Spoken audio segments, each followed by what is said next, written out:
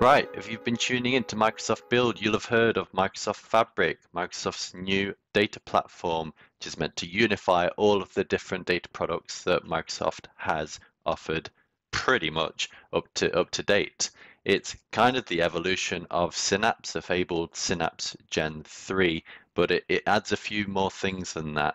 Now you've probably seen some of the demo videos, you've maybe watched the keynote and the breakout sessions, but there's nothing like actually seeing it in real life without pristine demos. So that's what I'm going to show you today. So you will be logging into a new endpoint. So instead of well, what we know as app.powerbi.com to access Power BI stuff, you now access app.fabric.com.microsoft.com. And you'll see that this is this new landing page. So we have a bunch of what they call experiences within Microsoft Fabric. So these are different, again, essentially facades over your data estate. So we have the familiar one top left in Power BI, but we also have Data Factory, data engineering, data science, data warehouse, and real-time analytics experiences. Those last four using the same Synapse Blue branding and actually using the same Synapse terminology. So those of you that are using Synapse already, you'll be quite familiar with the artifacts that we're working with here, dealing with here, and even Data Factory. We all know Synapse had this the pipelines element, which was just the lift and shift of Data Factory. Well, Data Factory has kept its name in Fabric as Data Factory, but again, it's the similar pipelines experience, which we'll see in a moment. But fundamentally, we have these 6 different experiences currently, and the idea is these are kind of aligned to some of the personas that you would have working within Fabric. So remember, Fabric is kind of this shift even further towards self-service, where we're bringing these experiences closer and closer to the personas that need to be doing these tasks. So I can click on any of these, but also I want to take the opportunity to show you this kind of experience selector down here. So these 6 experiences are just stacked up on top of one another. So we can click, for example, data engineering, and that brings me to a data engineering specific view where I can create new artifacts that are related to data engineering.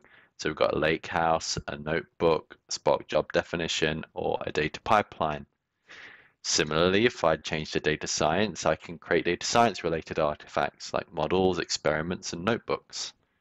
Then if we move to data warehouse, there's only currently one thing that we can create with a data warehouse, and that's a data warehouse. And then finally, with real-time analytics, we've got a KQL database, KQL query set, and event stream. So these first 2 are much the same as Data Explorer, the preview feature over in Synapse, which never quite made it out of preview. Event stream is this new feature within Fabric, which is very similar to the no-code editor that you find in Azure Stream Analytics, if you're familiar with that. So those are all the Synapse experiences, but for Power BI, we have our usual Power BI experience, which I'm sure a lot of you are already familiar with. And then in Data Factory, there's only a single thing Data Factory we can do in Data Factory at the moment, and that's create a data pipeline. So these are all the different experiences, and if I go to navigate to a workspace that I've got some artifacts in, you'll see that there are various types of artifacts within this experience. So we've got notebooks, reports, datasets, SQL endpoints, lakehouses. What are all these things? Well, we're not going to dive into exactly what all of these things are in loads of detail in this video, but what I will show you is a couple of the experiences. So if I go into a notebook, for example, just take a few seconds for that to load.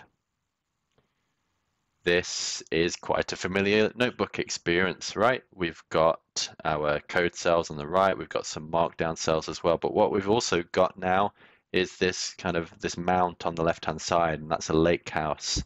So again, without going into too much details, a lakehouse is essentially a warehouse that lives in your data lake as files and potentially table formats, which also are persisted as files, but can include the metadata so that they can be read and treated as tables using storage formats such as Delta Lake. But we have this on the right-hand side, and we can do things like drag and drop our files onto there to be automatically kind of code generating the Spark code. But also things like notebooks, we've got more kind of the productivity suite type features like commenting and also kind of collaborating on notebooks, which is really cool. But if I go back to the workspace, that's a notebook. But I've also got these other artifact types. Datasets are my the usual Power BI datasets that we all know and love. Now, a SQL endpoint is a SQL endpoint over your lakehouse table. So any tables you write with Spark and create a lakehouse table, you can query those using a SQL endpoint. So very similar to how in SQL Serverless in Azure Synapse, you could query over a Delta table in Delta format in your data lake. That's what the SQL endpoints do. Everything in Fabric, all the tables in Fabric are stored as this open source Delta Lake format, this Delta table format. This SQL endpoint enables you to query those Delta tables and join them together or wrangle them however you want. But this is a read-only SQL endpoint.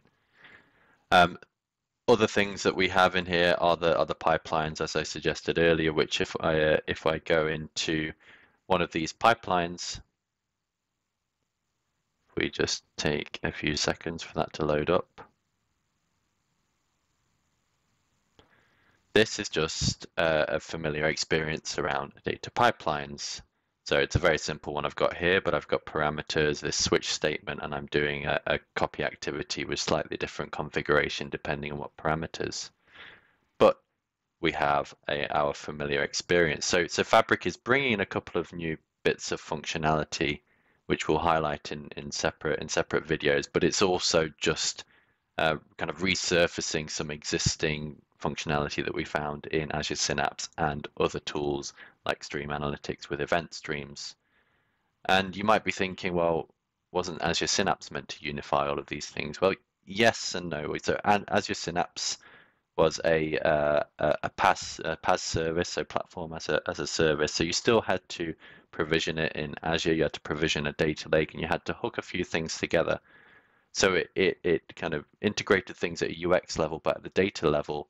So being able to kind of query any files with any storage engine, that wasn't possible. Now Fabric, as well as adding a couple of features that didn't live in Azure Synapse, it's also integrating things at a data level. So everything's stored as this Delta Lake open format, so that multiple compute engines can read from the same data that was created by a different compute engine. Now you can't have multiple engines write the same data table, but once a data table has been written by any one of the engines, it can be read by any of the other engines because it's using the same table format across. So that's what Fabric is. One of the unique selling points of Fabric is this interoperability between engines. Now, if we go back to kind of the UX and the UI, you'll see that after I've created these two, opened these two artifacts, you'll see them opening below the workspace selector on the left. So I actually can kind of navigate between these two artifacts quite quickly. Now this is kind of pivoted the Synapse view of the world where we had horizontal tabs, we now have vertical tabs. So that'll take a bit of getting used to if you are familiar with Azure Synapse. But as you see with the UI, it's very, very similar to the Power BI experience. Now, I know I, for one, when I look at this, I get a little bit overwhelmed with just the lack of organization here, because we've got loads of different types of things all living in a single list. But as with Power BI, we can actually filter for the type of artifact that we're going for. So a notebook or a report or data sets, we can filter for that. And we can even see lineage views, so how some of these things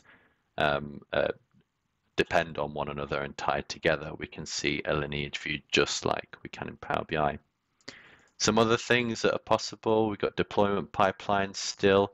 If I go to some workspace settings, we also have Git integration, which is great. So Git integration from the get-go rather than it being an afterthought. It's still got some places to improve, some features that haven't landed yet, but that is there, and you should definitely start using it. On the data engineering side, we've got some configuration options around the Spark compute that are used in the notebooks and Spark job definitions experience, including some library management tools, so we can add feeds and we can add custom libraries that we may have built locally.